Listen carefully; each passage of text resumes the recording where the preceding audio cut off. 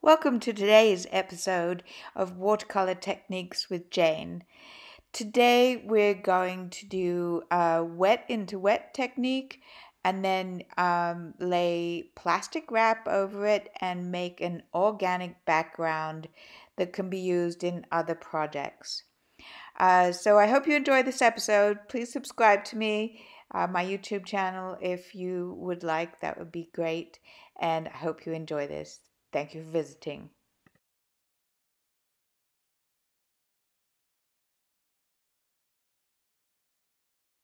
So, hello, Jane May Jones here, watercolor artist, and I'm going to demonstrate today how I make this effect.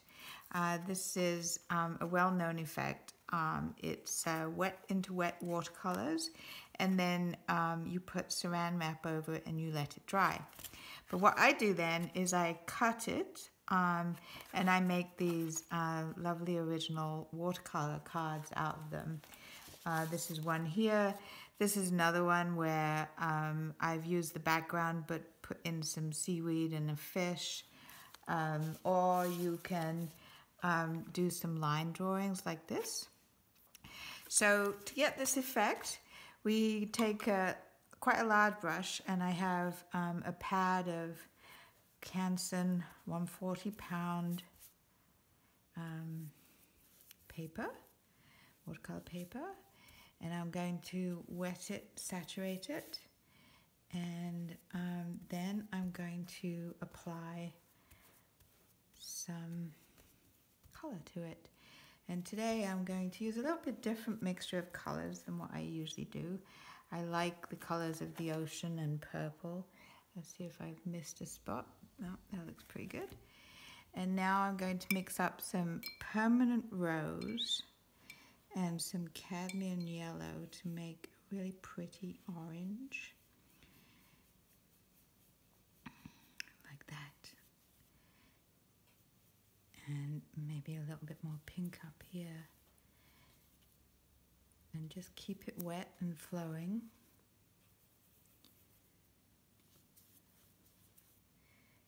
And maybe some pure yellow. Let it blend itself on the paper. Keep adding water to it, keep it wet. And I like to have my strokes go all the same way. And I'll add some more pink.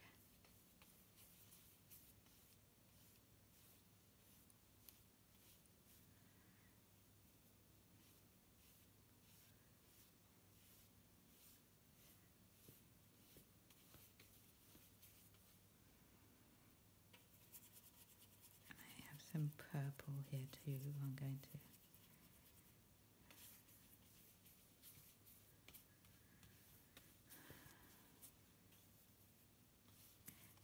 more vibrant pink. Yay. Just dipping it right in the paint and using just the water on my brush and on the paper. And when you're happy with the colors that you have,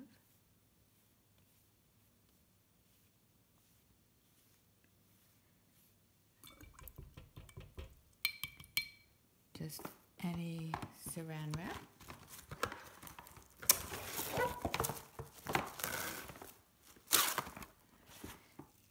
And here's my saran wrap, and I'm going to stretch it so it stretches across the paper.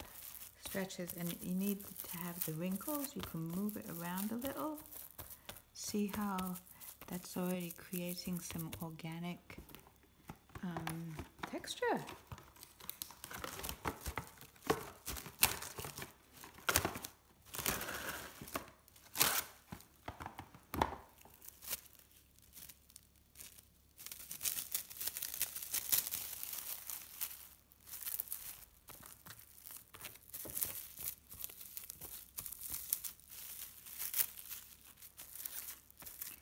You've got to make sure the paper is still wet.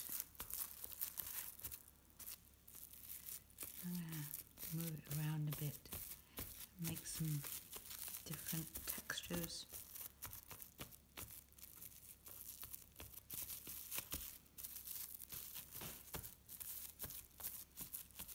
And there you have it. Now you have to let it dry.